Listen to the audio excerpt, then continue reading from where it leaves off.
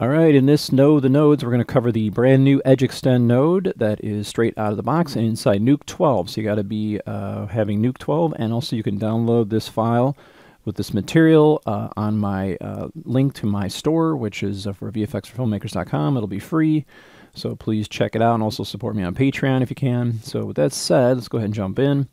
I did a really crap key, so I got the key which deals with the alpha information, I got the despill which deals with the RGB information, or despilling and taking out the green hue that's casted on the actors. So the key is a real simply bad key of a degrain, so I just degrain the footage, as you can see here. And then I use an IBK color to get my clean plate that plugs into the color information of my IBK gizmo, from which I get an alpha, but I have all this noise, so I'm going to go into this grade, and I'm going to crush it back. As you can see, I'm destroying all the hair detail. This is on purpose, just for this example. And then over here, I combine the two, the A for the alpha information, the RGB for the key light, and I get myself this information. Here's my RGB, here's my alpha, and then I pre-mult it so that it's pre-multiplied. So as you can see with the pre-multiplication, we get a kind of glow line around our actors, and that is not what we want, because let's say we want to composite them to a night scene or something, or obviously sunset. You're going to have a very dark background. You're not going to have this kind of glow going around them. So with that said, besides working in despill, which is common, and you should always get your work done in despill first and try to solve these issues, as opposed to trying to solve it with an edge extend. Edge extend is the last resort. It is used, but it's used very sparingly, and if you overuse, can have a lot of artifacts. So lo and behold, they've created an edge extend here. Again, this is Nuke 12. And again, this replaces all of the other extensions. Supposedly, it is a lot easier in regards to having any weird artifacts occur. So that could have to do with like curved edges and so forth, and extensions kind of bumping into themselves. But it's going to extend out a color based on a line. So we are going to define based on our original alpha here, and it's usually good to have a nice hard alpha, or at least not super hard, but not soft. And then we're going to define the line by making it go back and forth. And we're going to say this color of brown, we're going to smear that forward. And that's going to fill in all this bright data that's behind her. Again, if you hit the luminance button here, so if I just come over here, and you can see over here, you got this option. Pull it over. I just want to show you guys so you can see it.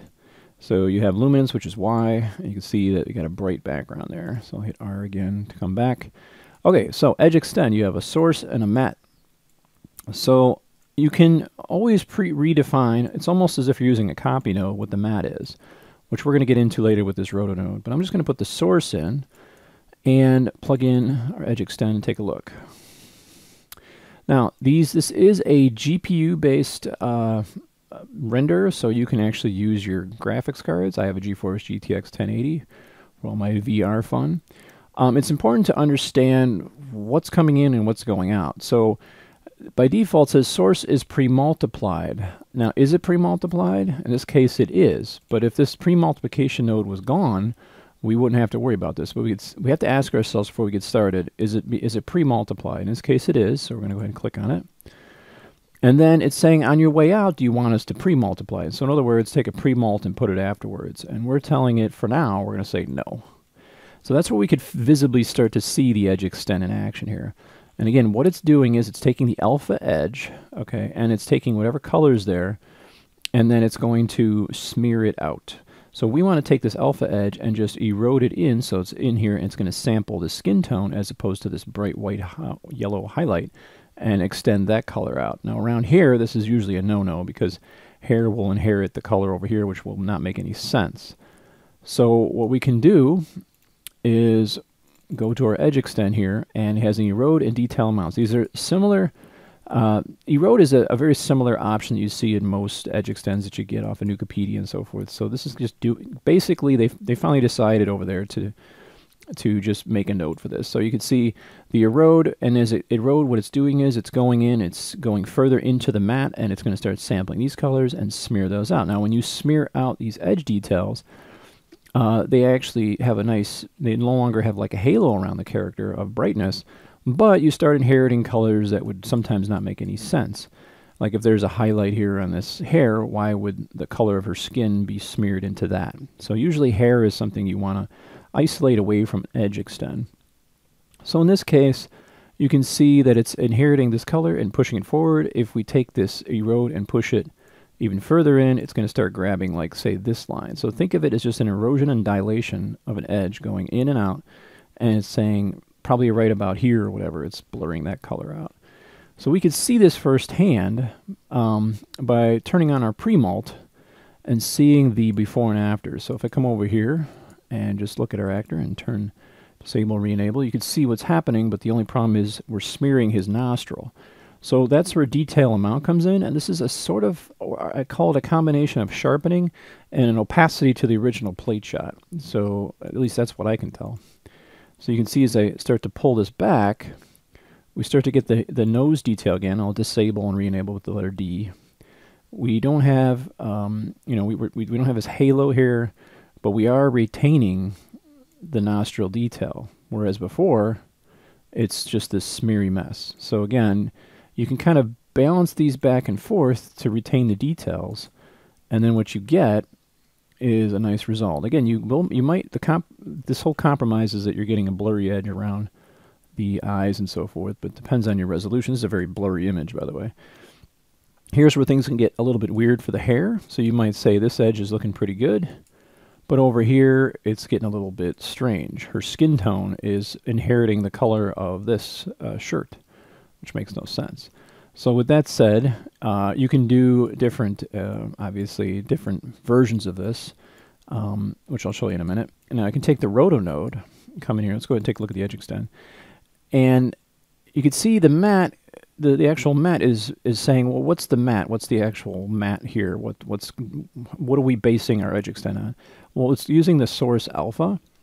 So it's taking the information of the source alpha and bringing it in. Okay, so that's obviously what we're dealing with here, the alpha that's in the pot. So, but if I have a roto node here with just alpha information and I plug that into the matte, it's just like a copy node in the sense of A and B, that the edge extend, instead of that, I can choose the matte input, which is that matte line, and I'm going to choose alpha.